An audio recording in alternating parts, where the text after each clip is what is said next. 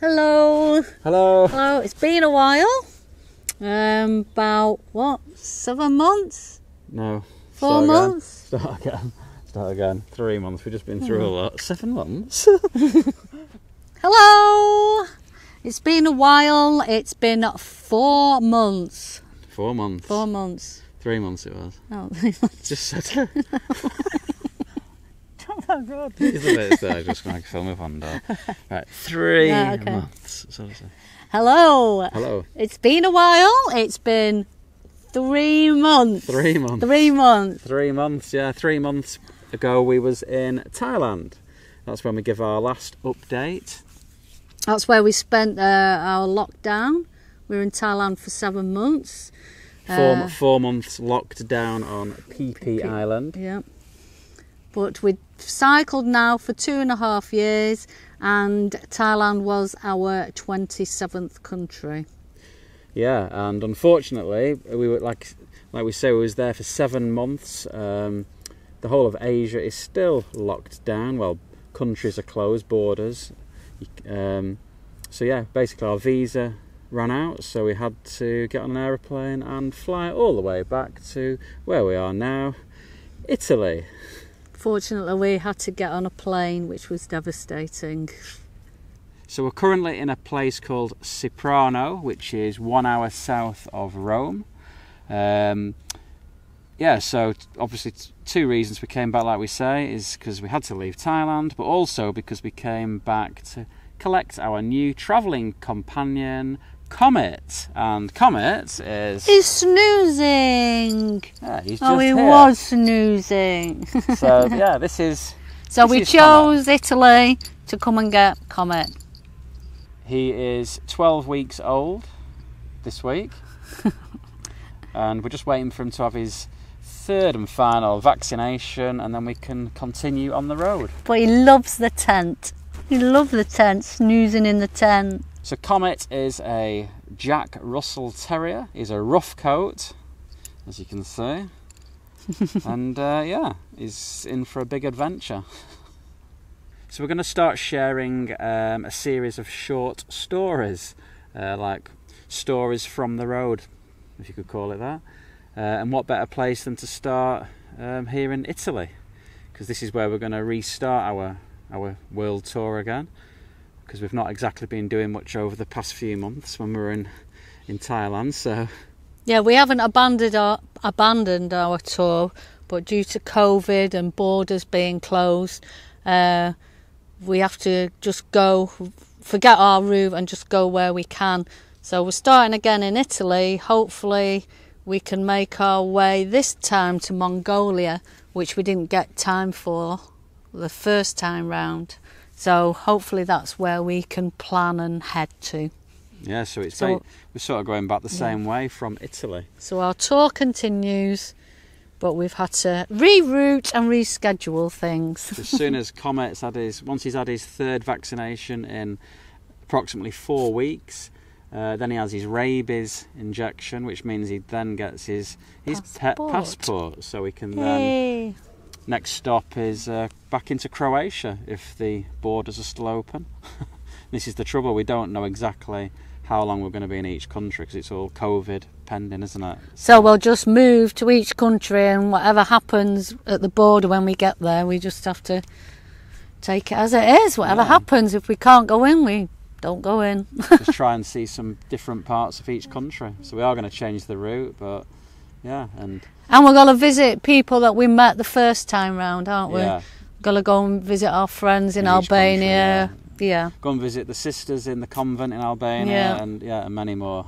So 4 years ago, because I knew I was at high risk of breast cancer because family history of it, I went to a family history clinic to talk about prevention, maybe having a double mastectomy and anything else that they could recommend for prevention. So they sent me for my first mammogram. Little did I know that I already had breast cancer. So that's when the long journey started. I had a double mastectomy, chemotherapy, lymph node removal surgery, and a year of Herceptin injections.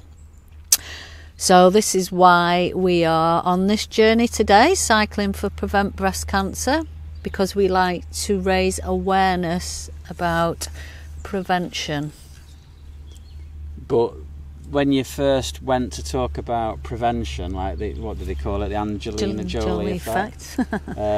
It's all right going to talk about prevention, but are you actually going to, see it through? Are you going to go and have whatever they recommend, double mastectomy? And I don't know if you'd have only been going for the talk, which you did, and if everything had been okay at the mammogram, that was the big question. Would Gabs have and I don't know whether I would have gone through with it. I don't know. So it's not easy to just make that decision, is it? So just before Gabs had to have a double mastectomy, we thought it was a good idea to make like a plaster cast of her breasts, and that's what we did, didn't we? We got some, as you can see from the photos, we got just this little plaster cast kit where you made some moulds of your... It was very cold, what I remember. It was also a good way of making light of the whole situation, because it was a serious time. Mental therapy. Yeah, so it just gave us a bit of a laugh before you went into Cheered hospital. Us up. Yeah. And so basically they are now on display in a little display cabinet, just so Gabs can remind herself of what her breasts look like.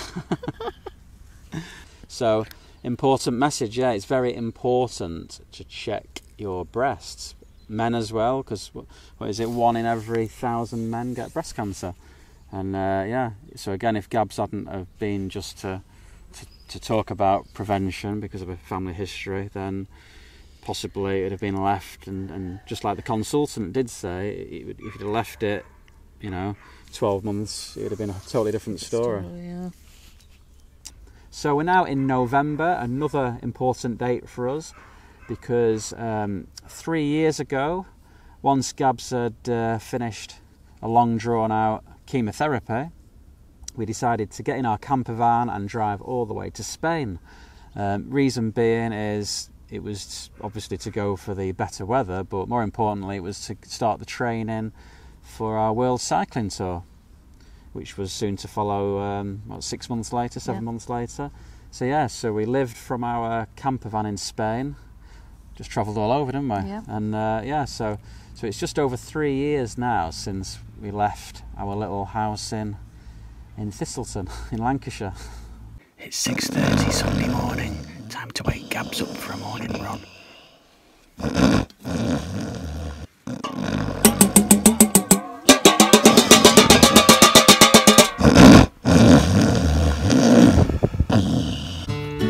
Nothing like a nice early Sunday morning run. Come on, Gabs! Hurry up! Come on, Gabs! Quicker! Come on, Gabs! Hurry up! Come on, Gabs! Hurry up! Okay, we're currently training in Spain. Here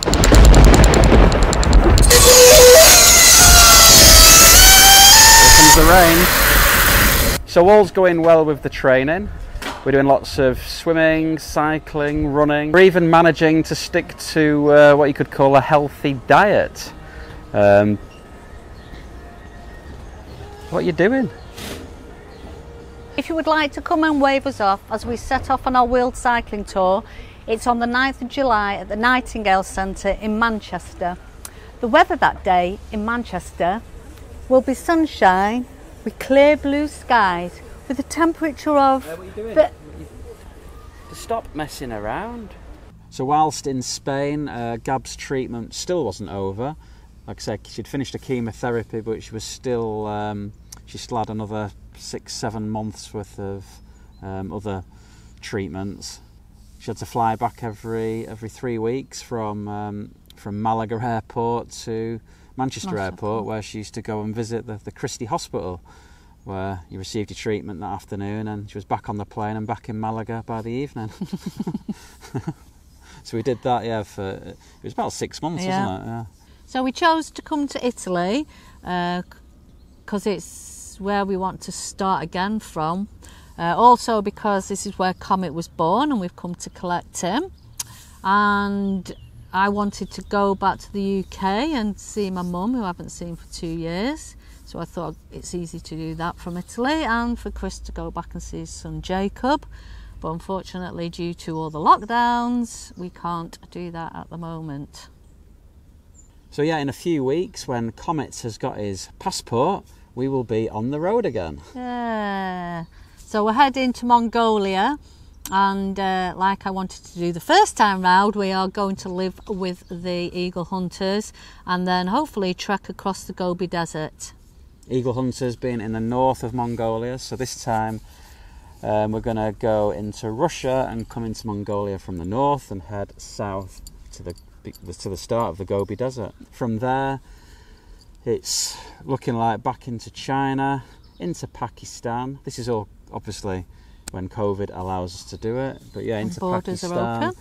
because my number one place was always going to be India and Nepal. So it's slowly making our way to basically where we've more or less just come from. We were so close to India. I was going to say that when we were in Thailand, so close. It was so upsetting. Literally, a flight would have been less than 1 hour away from India. And even cycling, it just was close. A few days cycling, straight couple of across countries. Myanmar into India, because we was going to go into Bangladesh first, but again, everything just turned on us. So. Yeah, that was heartbreaking, having to get on a plane and fly all the way back that you've just cycled over 2.5 years, and then India just round the corner, and then you've have to go all the way back. But the flight as well, the flight back took us, because you can see your route back from Thailand, and it was, we flew over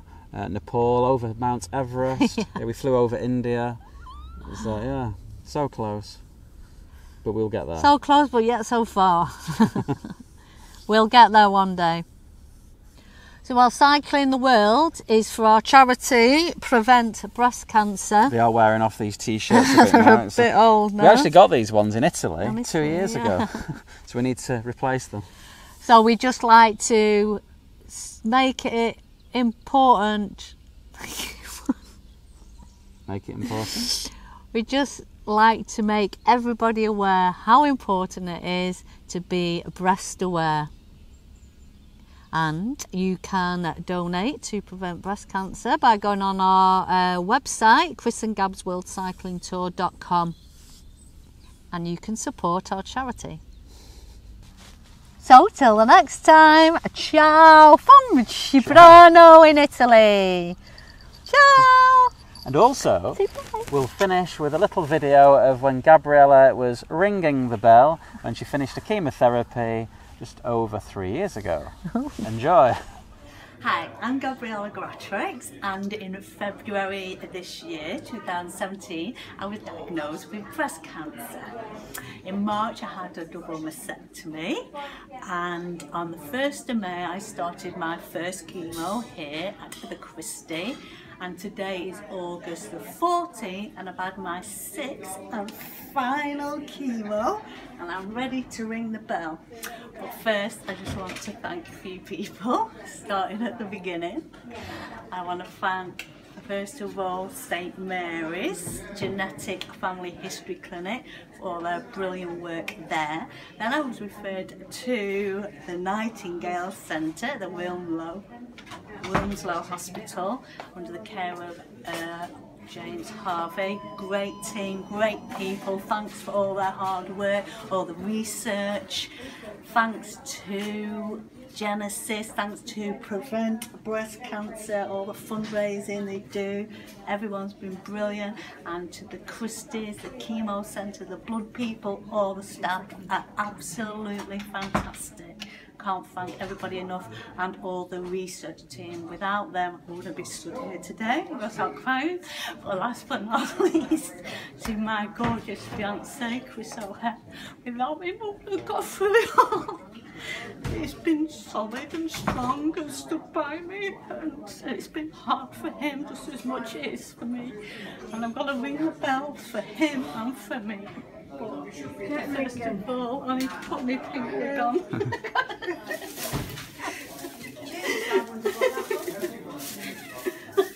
And I'm going to do 18 rings for every chemo. Well done, okay?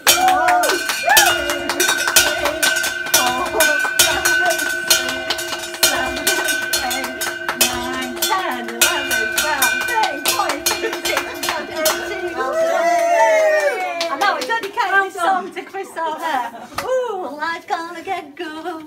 Oh, life's gonna get good. Oh, life's gonna get good. Woo! Yeah! Thanks, everybody.